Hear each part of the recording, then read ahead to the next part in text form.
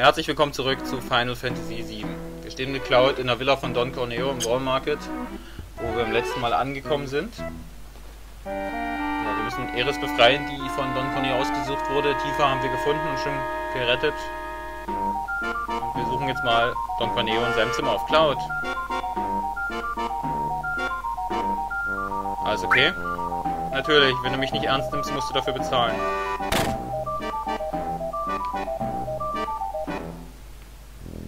Eris, wir eilen zu dir.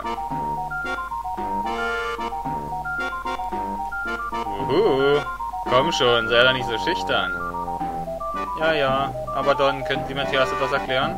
Natürlich, Liebes, ich werde es dir ganz langsam, Schritt für Schritt erklären, also komm. Nein, das meine ich nicht. Nein, halt, warten Sie noch ein bisschen. Komm. Au, ich kann nicht länger warten. Hier kommt Papa. Cloud.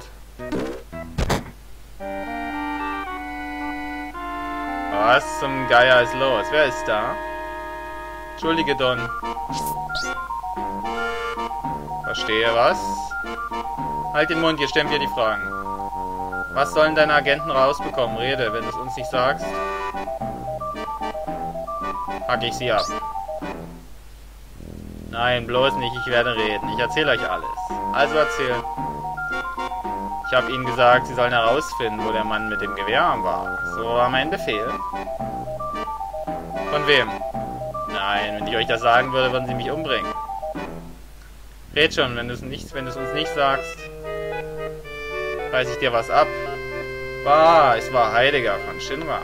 Heidegger, der Leiter des Amtes für öffentliche Sicherheit. Der Leiter des Amtes für öffentliche Sicherheit? Hast du Shinra gesagt? Was haben die vor? Sag schon. Wenn du es uns nicht sagst, zerschlag ich sie. Du meinst es ernst, nicht wahr? Oh Mann. Ich mache auch keine Spielchen, weißt du? Shinra versucht, eine kleine Rebellensgruppe namens Avalanche niederzuschlagen. Ich will ihr Versteck infiltrieren. Kann Shinra sie wirklich niederschlagen, im wahrsten Sinne des Wortes, indem sie den Pfeiler der Platte über ihn sprengen. Den Pfeiler sprengen? Weißt du, was passieren wird? Die Platte wird Peng machen und alles wird kaputt gehen. Ich habe gehört, dass ihr Versteck ist in den Slums von Sektor 7. Ich bin bloß froh, dass es nicht hier im Sektor 6 ist. Sie wollen die Slums in Sektor 7 zerstören? Cloud, kommst du mit mir zum Sektor 7? Klar, Tifa.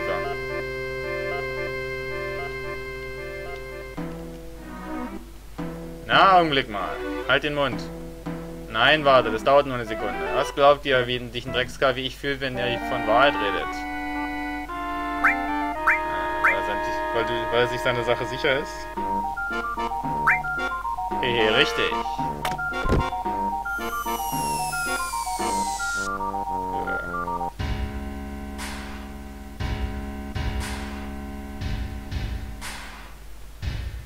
Ist nicht gut, dass Shinra Avalanche so besiegen will. Wahrscheinlich hat er gewusst, dass Avalanche ist, weil wir bei der zweiten Reaktorexplosion aufgeflogen sind. Was machen die Vorbereitungen? Haha, sieht gut aus. Ich habe die Turks damit beauftragt. Präsident, sollen wir wirklich gegen eine Gruppe aus wenigen Mitgliedern vorgehen? Was ist los, Reef? Willst du aussteigen? Nein. Aber als Leiter der Städteplanung hatte ich mit Bauverwaltung in Midgard zu tun, deshalb. Reef, deine persönlichen Probleme solltest du zu Hause lassen. Der Bürgermeister ist ebenfalls dagegen.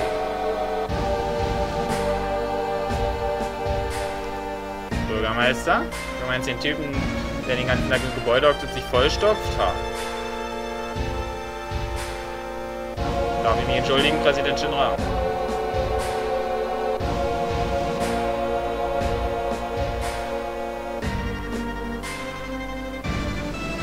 Du bist müde, warum nimmst du denn nicht ein paar Tage Urlaub?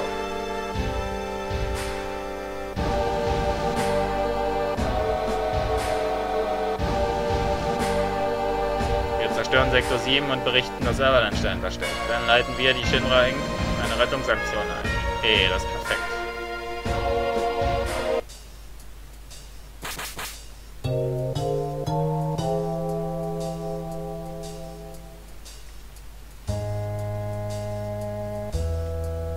Geht's wieder? Ja.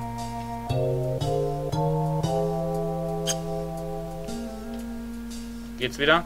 Mann, das ist furchtbar. Typisches Kanalisationslanden, was vorne liegt. Naja, Schlimmes ist vorbei. Oder auch nicht.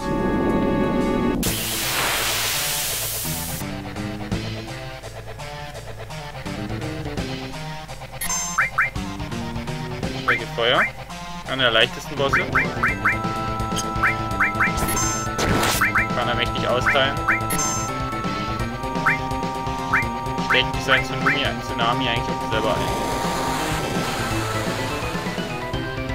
Das war viel mehr als wir.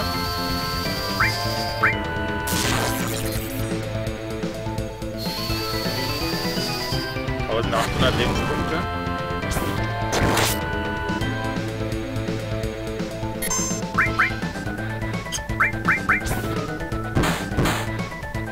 Ja, wenn unsere Limits voll sind, kriegen wir noch ein bisschen mehr Schaden zustande. Ihres Limits übrigens heilen.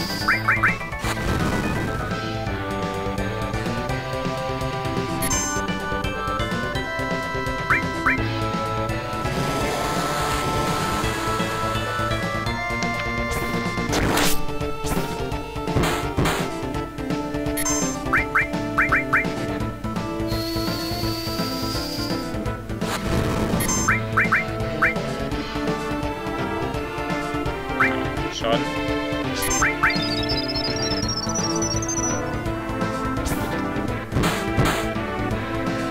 Dauert eine Weile der Kampf, aber nicht völlig schwer.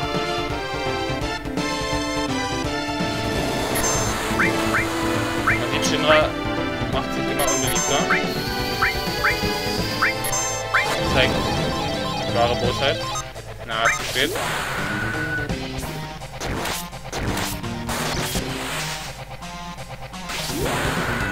Die wollen Avalanche ausrotten, weil sie mitgekriegt haben, wer hinter den Anschlägen auf die Reaktoren steckt. Und okay, stimmt, das verursacht Stopp, habe ich schon gemerkt beim Querschlag. Und dann werden sie selber aussehen wie die Guten. Das ist ziemlich hinterhältig. Shinra duldet das halt nicht, wenn man Ärger macht.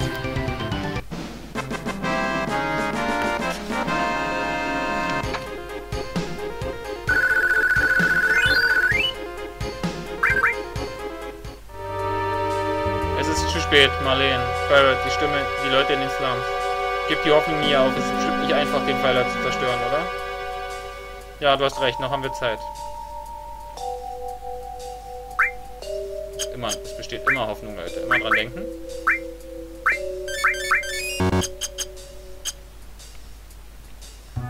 Komm ich denn da oben an den Trank?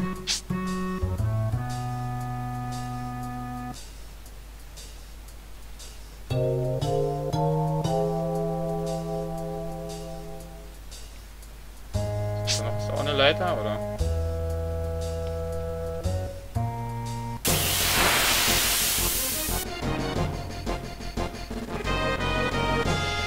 Gibt's hier auch Gegner?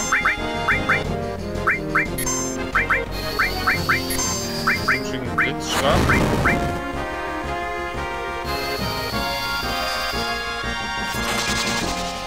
Schön unter Wasser. Der andere war wahrscheinlich auch gegen Eis anfällig.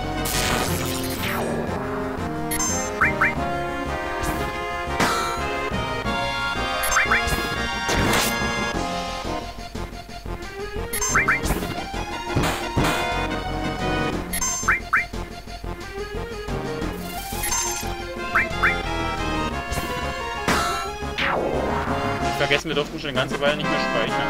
Das letzte Mal, als wir uns umgezogen hatten.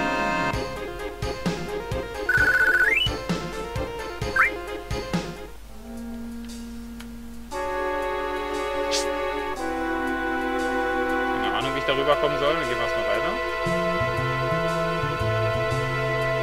So, weil ich hier gar nicht runtergehe.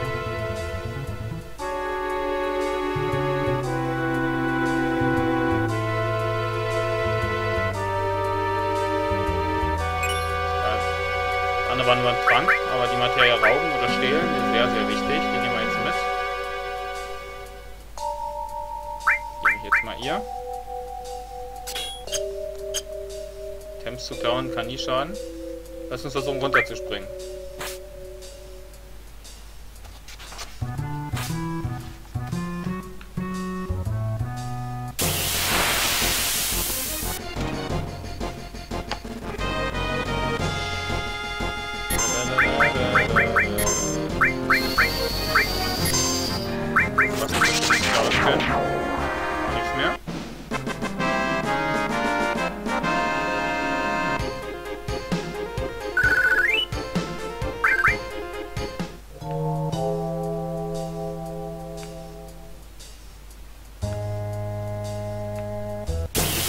Das ist schon ganz gut, dass man sieht, wo man rauf und runter klettern kann.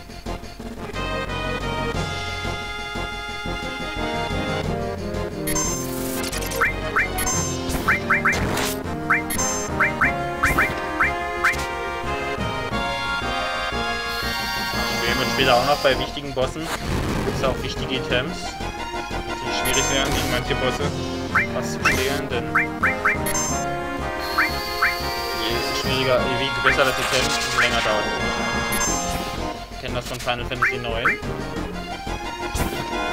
Wo das Drawn bei Final Fantasy 8 ewig dauerte das Zaubern bei Final Fantasy 9 ewig, dass wir mal eine halbe Stunde gegen den Boss gekämpft haben, den wir locker besiegen könnten. Das wird hier immer nicht ganz so extrem, aber auch ähnlichen Verlauf nehmen.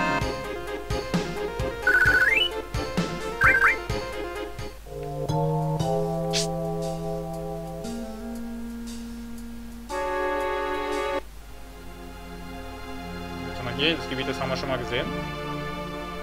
Von der anderen Seite, nämlich der Eisenbahnfriedhof. Eris, ich bin schuld, dass du in all das hineingezogen wurdest. Schick mich nie nach Hause.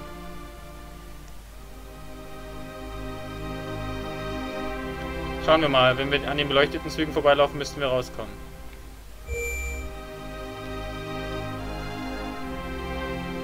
Erstmal speichern.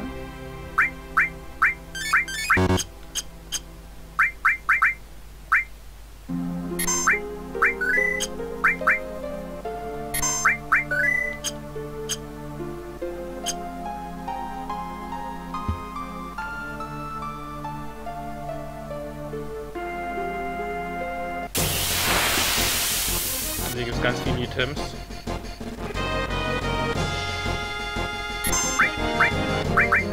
Die Gegner so können.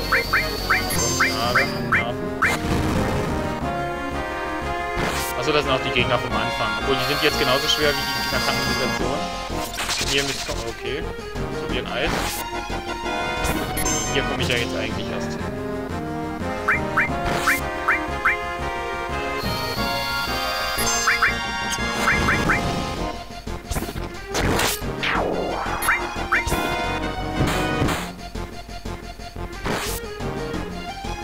Wir müssen Sektor 7 retten. Die Torx werden mit beauftragt. Von den Torx war zum Beispiel der eine, der Eris gejagt hat in der Kirche.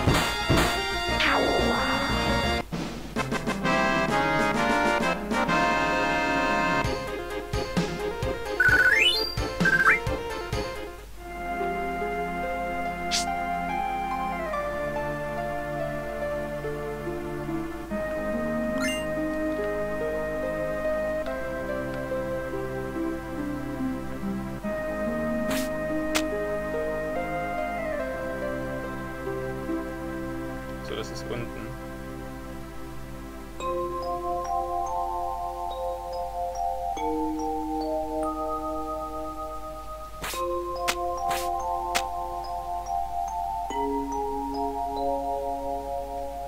Kann ich hier nach unten weitergehen? Nee.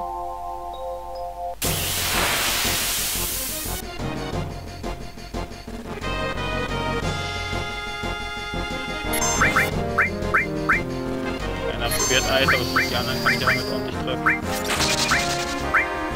Die Schaden teilen wir nicht aus.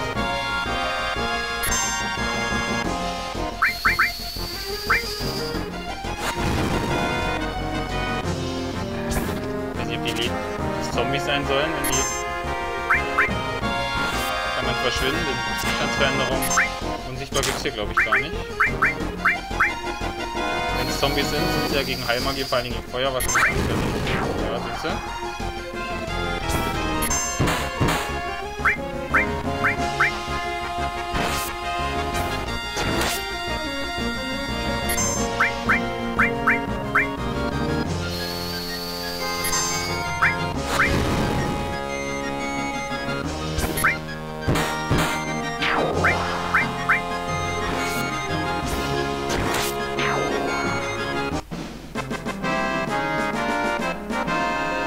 Da habe ich es auch hinbekommen, L1 und R1 auf Pflichten auf L1 und R1 zu legen. Stolz auf mich. Wir sind jetzt hier weiter.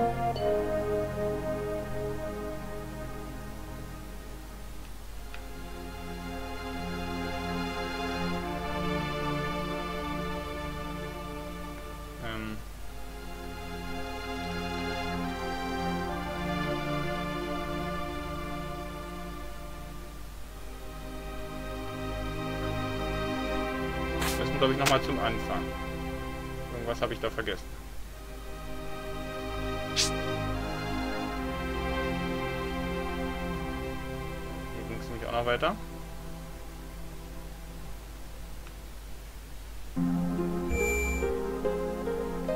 Das war mir so. Ich gerade selber nicht durch. Ach so, na klar, ich kann durch den Zug durchgehen.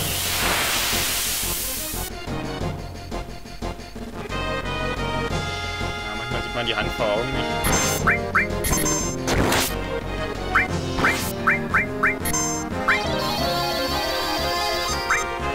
Ja, aber das war gar nichts.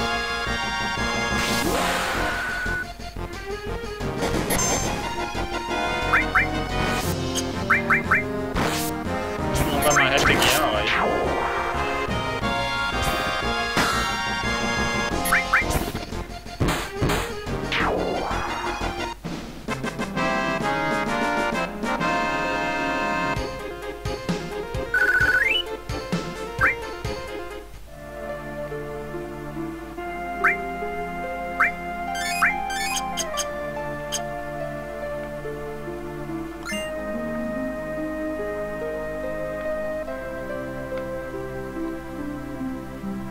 Soll es angeblich 2 Items geben in den Tonnen.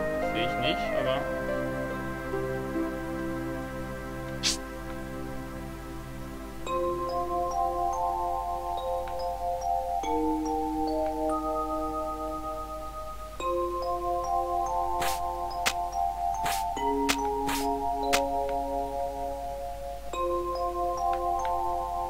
Ah, okay.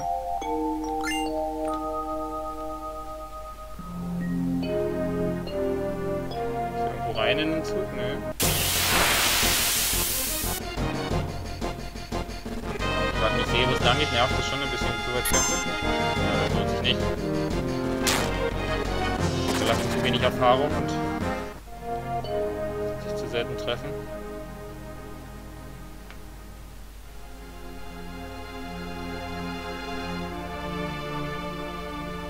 Wo geht's denn jetzt hier weiter?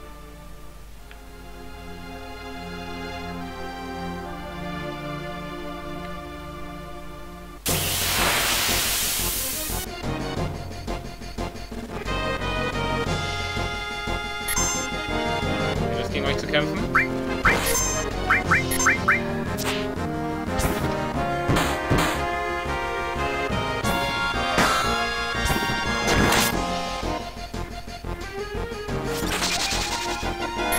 Jetzt habe ich das Recht genutzt, um gegen euch zu kämpfen.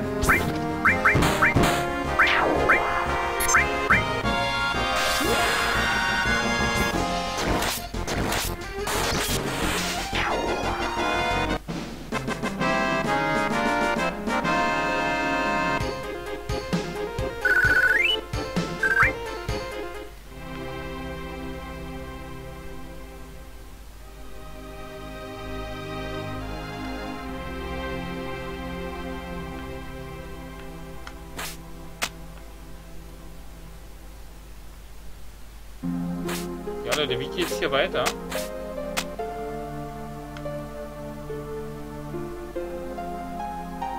Ach so, ich bin ja auch dumm wie ein Mähdrescher. Ja, unglaublich.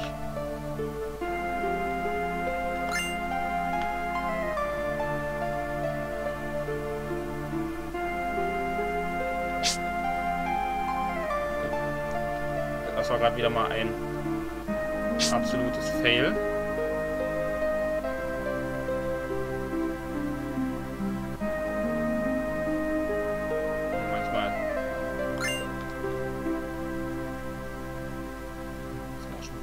Ich glaube, es geht noch ein bisschen weiter hier.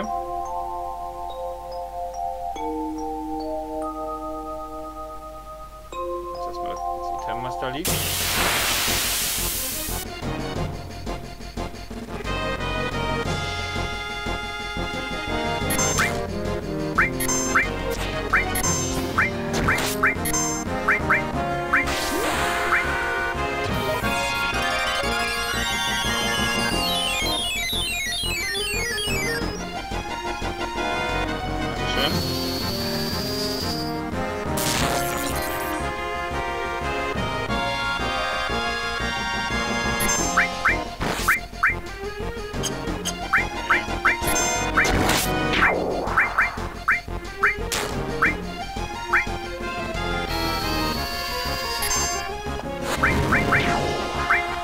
Gegner namens Eligor geben, von dem man ein Item für Eris klauen kann. Seht ihr hier gerade? Die Frage ist, wer ist als Gegner Eligor?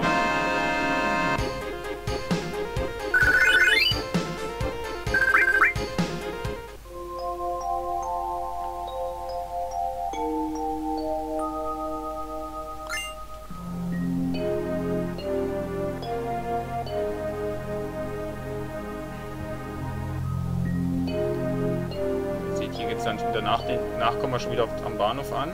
Also wir sind schon fast da, wo wir hinwollen. Unser Ziel ist damals, wo der Speicherpunkt war, wo der Zaun war, wo wir nach oben gucken konnten. Diese Säule wollen Shinra in die Luft sprengen.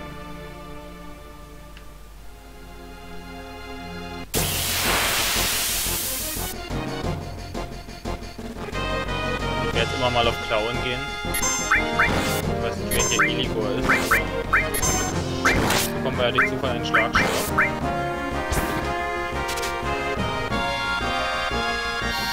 Da kann ja auch nicht schaden. Ich hatte das Gebiet wirklich nicht so lange in Erinnerung, aber ich stelle mich ziemlich patzig an.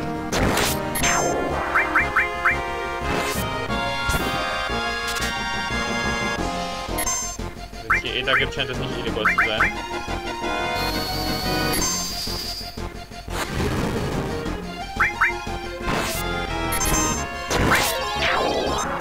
Jawohl, jetzt haben wir dreimal hier. Jetzt können wir ordentlich durchrushen hier. Das Doppelte, was normal rauskommt, ist okay, aber reißt mich jetzt auch nicht vom Hocker.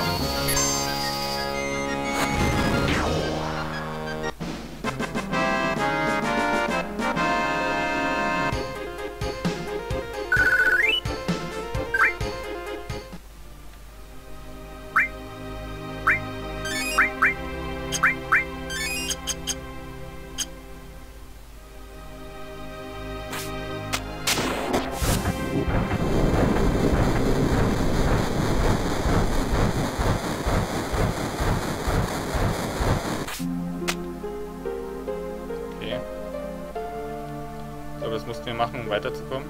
Ich meine, das sah sehr auffällig aus.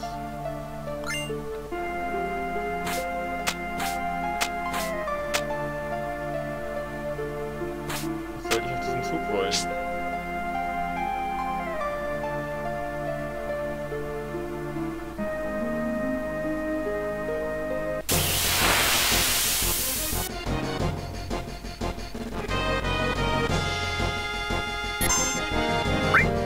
Der Gegner namens Eligor sein. Der sieht auch neu aus. Den werde ich jetzt mal berauben.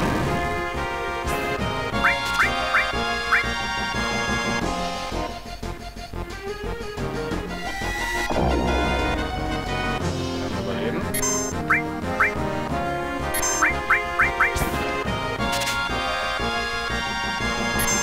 Dauert bestimmt ewig. Tiefer in Schlaf versetzen.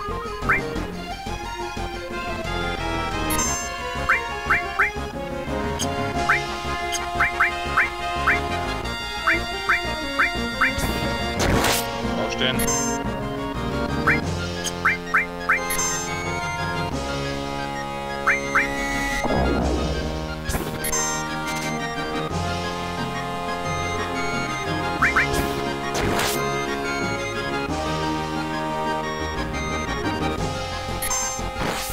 Der nur mit Zustandsveränderung angreift. Das sind wir der liebsten Gegner.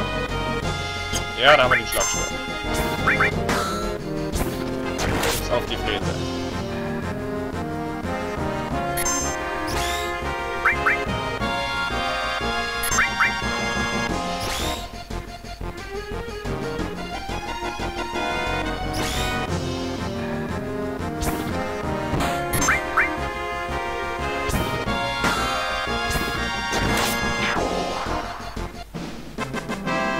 Schweigen sich jetzt nach dem Kampf beihält. Ich hoffe, es geht weg. Ich glaube mich zu erinnern, dass das nicht weggeht. Ist weg, sehr schön. Tatsächlich ist das viel besser. Jetzt bin ich sie aber in die erste Reihe stellen, oder?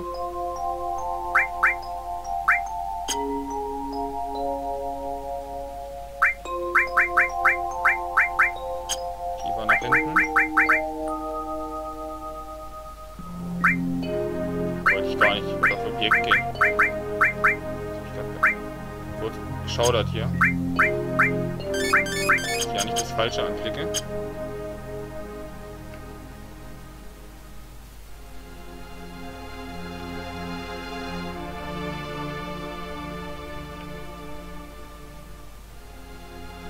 Jetzt hier weiter.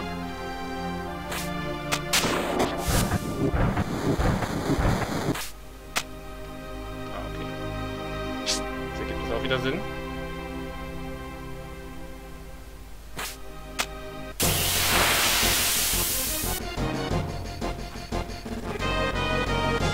Die Geistergegner kann man anscheinend auch noch schön in die Dinge klauen. Nicht mehr. Ehre so abziehen, wenn sie nicht kann, stelle ich es wieder in die Reihe. Okay. Ihr seht, wenn man limit voll ist, ist man viel häufiger dran.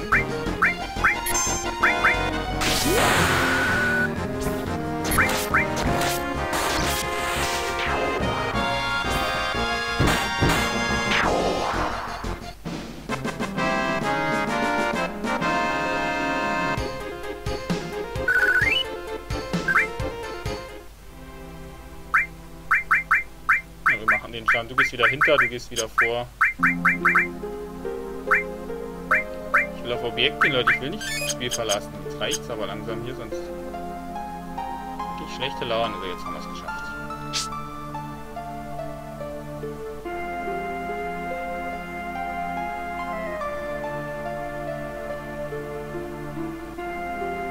Ich habe Gerüchte gehört, dass die Platte bald herabstürzt und den Bahnhof, in dem ich all die Jahre gearbeitet habe, unter sich begraben soll. Aber ich kann unmöglich hier fortgehen. Na, dann lass dich ruhig erschlagen, wenn du so denkst.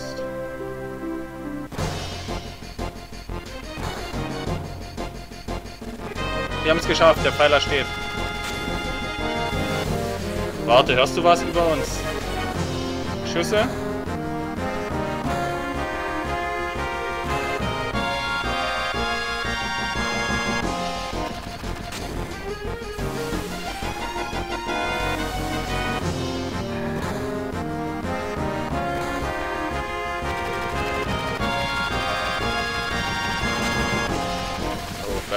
Was tust du da?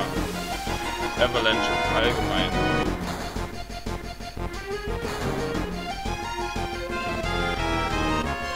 Wedge, alles in Ordnung? Cloud, du weißt noch meinen Namen. Barrett ist da oben, hilf ihm. Ah, Cloud, ich war dir keine große Hilfe, es tut mir leid. Laufe hoch. Eris, du passt auf Wedge auf. Kiefer, Eris, tu mir einen Gefallen. Ich habe eine Bar in dieser Gegend. Der 7. Himmel. Da ist ein Mädchen, Marlene. Keine Sorge, ich bringe sie in Sicherheit. Hier ist es gefährlich. Alle müssen vom Pfeiler weg, schnell. Alle müssen raus aus Sektor 7. Hör mal, ich tue hier meinen Job. Ich muss bis zur letzten Minute hier arbeiten. Ich schätze Männer mit ausgeprägtem Pflichtbewusstsein. Ich würde gerne bei dir bleiben. Oh, der Pfeiler geht dahin. Ich habe Angst, aber ich bleibe wegen dir hier.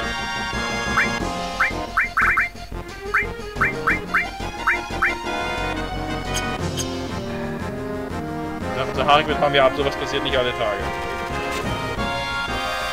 Okay, das wird meine letzte Aktion Lauf schon. Hätte ich mir niemals träumen lassen, dass was passiert. Ich werde gleich morgen kündigen. Hilf mir, mein schönes Plätzchen. Ich hoffe mal, dass wir erfolgreich sind. Ansonsten braucht der eine nicht mehr kündigen, der andere braucht nicht mehr bedauern, denn dann ist hier Ende.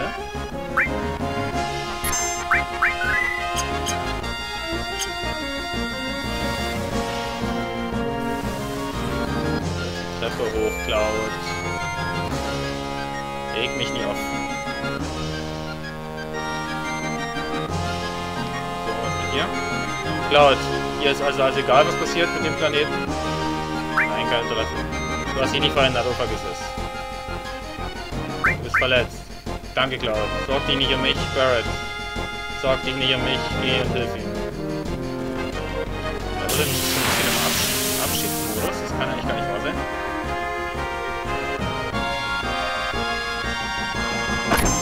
Denn hier. Den Popelroller. heller.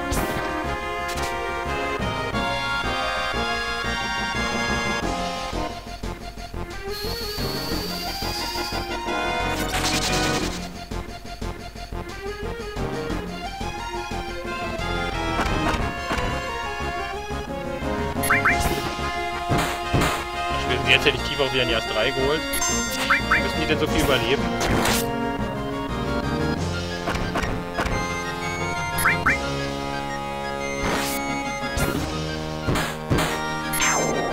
So, jetzt können wir die nerven.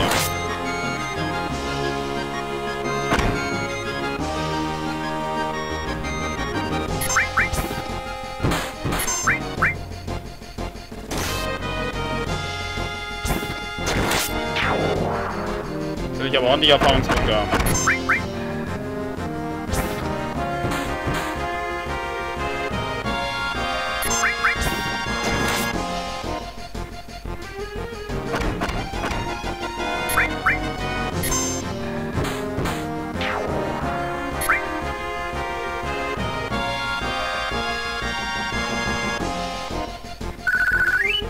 Naja, 120. Das Gelbe vom Ei, aber ist okay.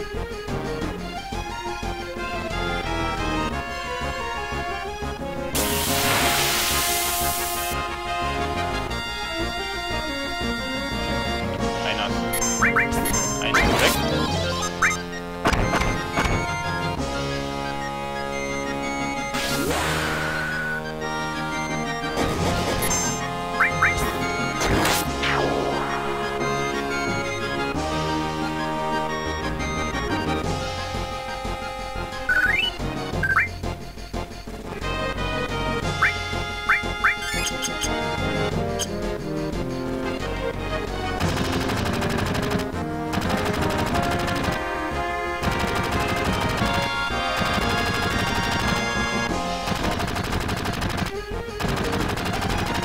Cloud, ich bin froh, dass ich mit dir sprechen konnte letztes Mal. Sag nicht letztes. Das ist okay. Wegen unseren Taten starben viele Leute. Wahrscheinlich ist das unsere Strafe.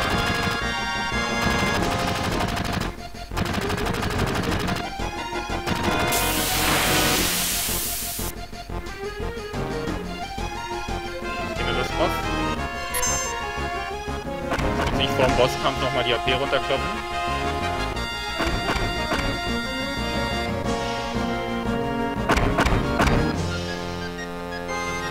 Schön, dass die Limitleistung noch mal ein bisschen steigt.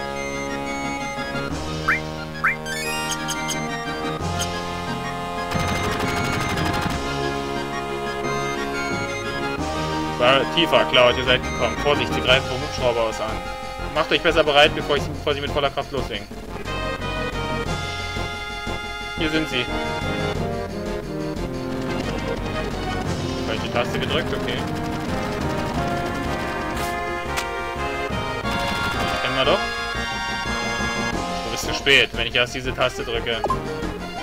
Das ist alles, Leute. Mission erfolgreich abgeschlossen. Wir müssen sie entschärfen. Cloud Barrett, bitte. Ich kann das nicht zulassen. Niemand darf Reno und den Turks in die Quere kommen. Yeah, jetzt kämpfen wir gegen Reno von den Turks. Barrett überhaupt nicht ausgerüstet. So, wenn der jetzt eine Charakter in der Pyramide ist, müssen wir den angreifen, damit die Pyramide aufbricht. Wenn alle Pyramidenstatus haben, so machen. Verloren. Ja.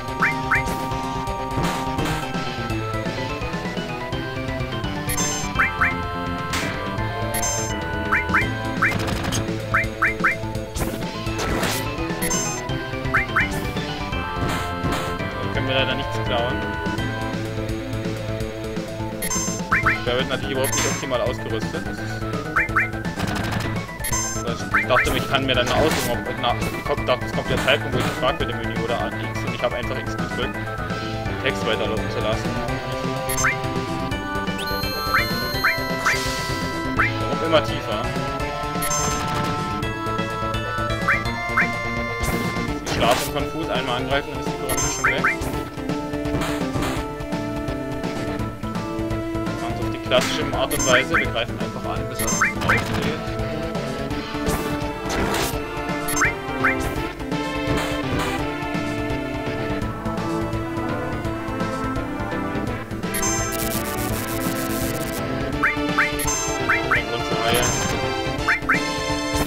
Pyramidenschock kann der nicht so viel. Das sind wir nicht unterlevelt, deswegen passt das, denke ich mal. Da wird, glaube ich, nicht mitlevelt.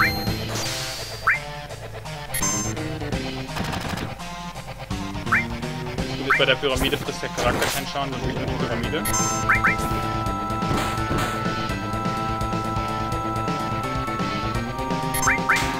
Ist ja nicht langweilig.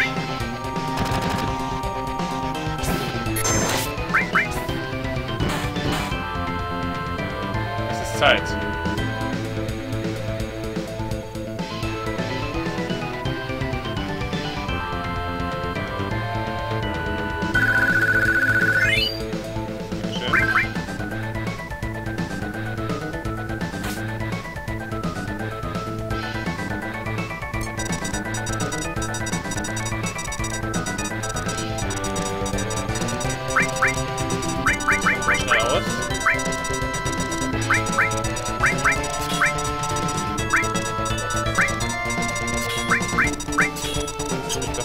Hatte.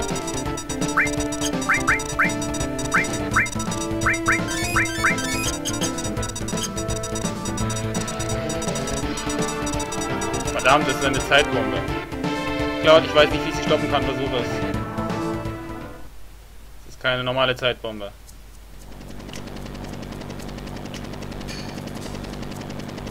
Du hast recht, du wirst Probleme haben, sie zu entschärfen. Sobald ein blöder Idiot sie anfasst, explodiert sie. Bitte stoppe sie. Hahaha, nur ein Shinra-Leiter kann das Notfallplatten auslösen, System einstellen und entschärfen. Halt die Klappe. Das würde ich nicht versuchen, dabei könnte ich unseren Gast hier verletzen. Iris. Oh, ihr kennt euch? Wie schön, dass ihr euch noch ein letztes Mal sehen konntet. Ihr solltet euch bei mir bedanken. Stimmt, die Torks haben doch sowieso die ganze Zeit Iris gesucht und jetzt haben sie ihn. Zeng ist der Anführer der Torks? Was hast du mit Iris vor? Ich weiß noch nicht. Unser Auftrag war es, den letzten Verbleibenden des alten Volkes zu finden und zu fangen. Es hat lange gedauert, aber jetzt kann ich endlich dem Präsidenten hiervon berichten. Tifa, keine Angst, sie ist in Ordnung. Iris, beeil dich und weg von hier. Aha. Na genau, jetzt sollte es anfangen. Meinst du, du kommst rechtzeitig?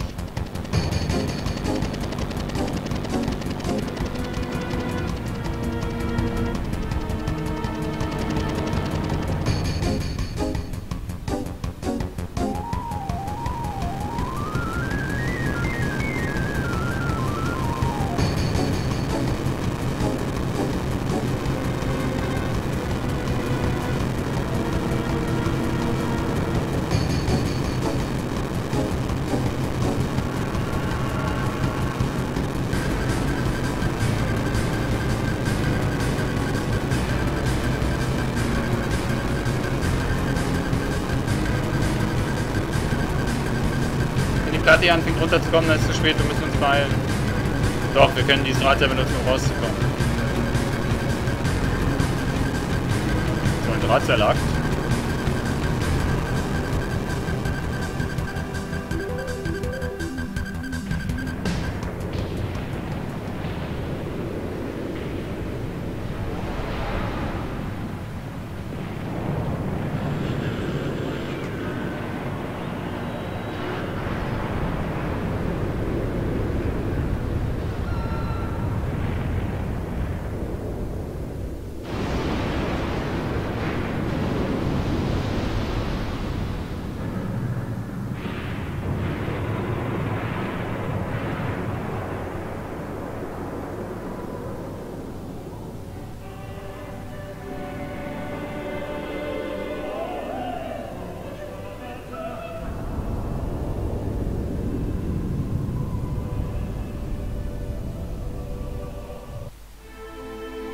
Tatsächlich hat es geklappt und der Sektor 7 ist abgestürzt.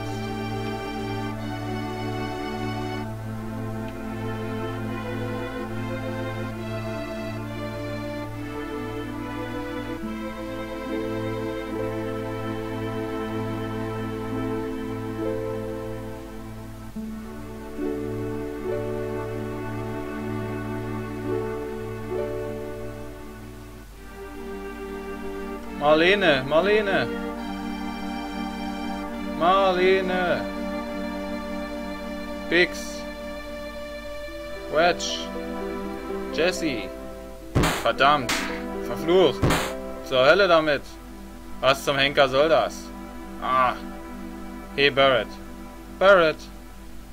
Arg. Hey. Barrett, hör auf. Hör bitte auf, Barrett. Arg.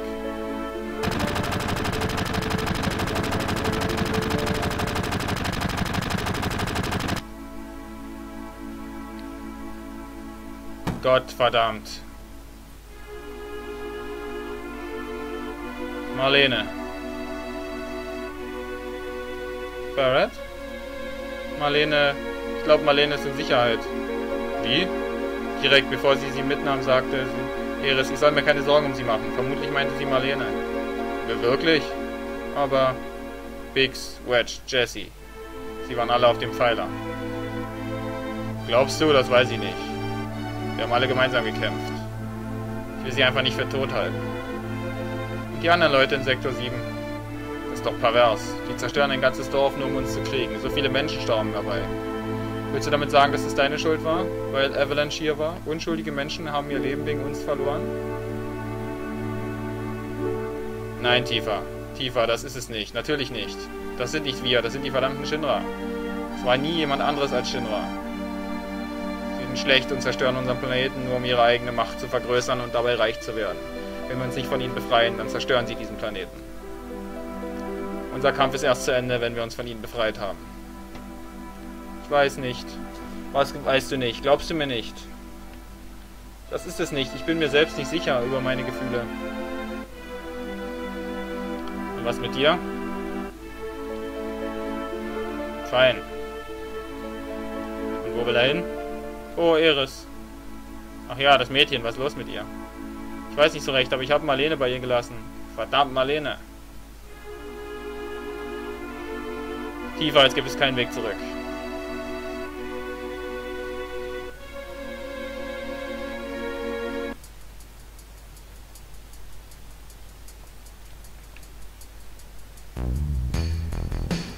Laut. Bring mich zu Marlene. Musst du Iris helfen? Ja, aber zuerst möchte ich etwas wissen. Was denn? Und zwar über das alte Volk. In meinen Adern fließt das Blut des alten Volkes. Ich bin einer der rechtmäßigen Erben dieses Planeten. Sephiroth? Mit dir alles in Ordnung? Reiß dich zusammen, Mann.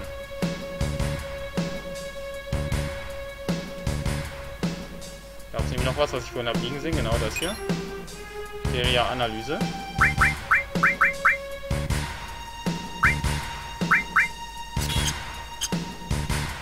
Die nehmen wir noch mit.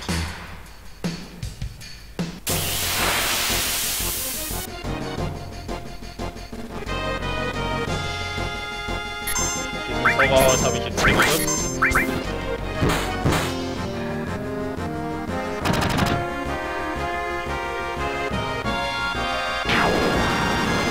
Zu ihres Haus.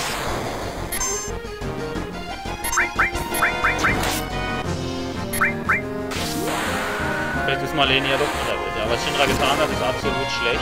Das braucht man denke ich mal niemand sagen. Hatte das schon mal so viele Lebenspunkte, das Haus? Stimmt, ich habe das auch mal weggebremst.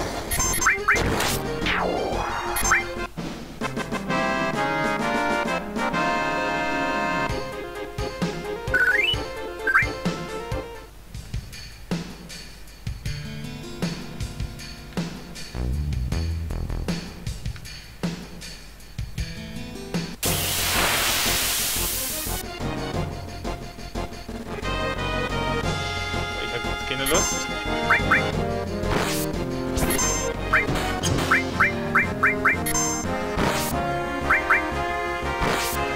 Trotzdem. Ist ja nicht.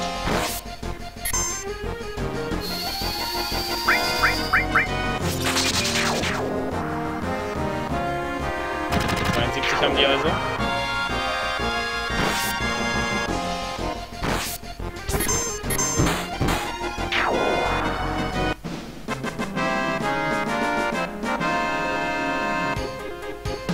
das Spiel ist bisher nicht besonders schwer, aber ich kann sagen, mal ab der nächsten Folge, wahrscheinlich wieder ab der übernächsten, Schwierigkeitsgrad ein bisschen nach oben gehen.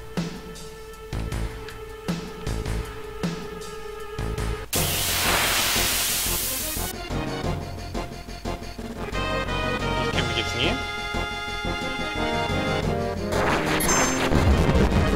Limits würde ich gerne behalten.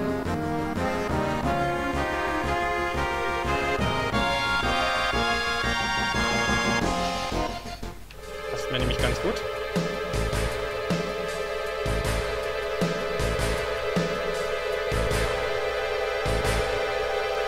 Trotz des Lärms hast du weitergemacht, als sei nicht. Du musst wirklich viel zugemacht haben, so durchgemacht haben, abzustimmen.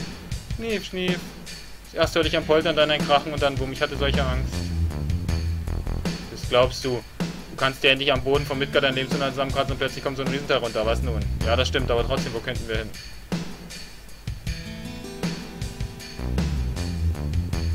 Ich werde mal neue Substanzen kaufen, wenn ich einmal hier bin. Und jetzt bei der Objektladen. Mord wie diesen bräuchte man mehrere Leben und es wäre immer noch nicht genug. Wie wäre es mit etwas Materie?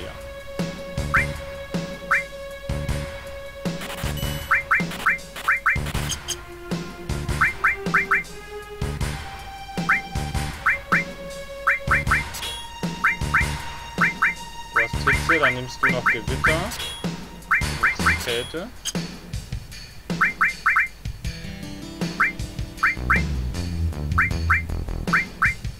Genesung mal dazu. Statt Analyse Schutz. Analyse brauchen wir nicht. Also kann ich dazu einen Guide aufrufen und zweitens sind die Gegner nicht so wichtig, dass man das machen muss.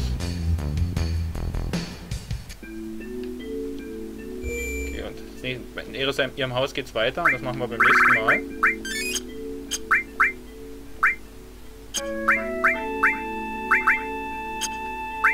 So, was noch für Schlüsselobjekte? Also, wir sind von zur Kanalisation gekommen, über den Eisenbahnfriedhof gegangen und haben erfahren, was Shinra vorhat. Shinra hat es durchgezogen und jetzt müssen wir geschockt den Schock verarbeiten und schauen, wie es weitergeht. Das gucken wir uns beim nächsten Mal an. Vielen Dank fürs Zusehen und ciao.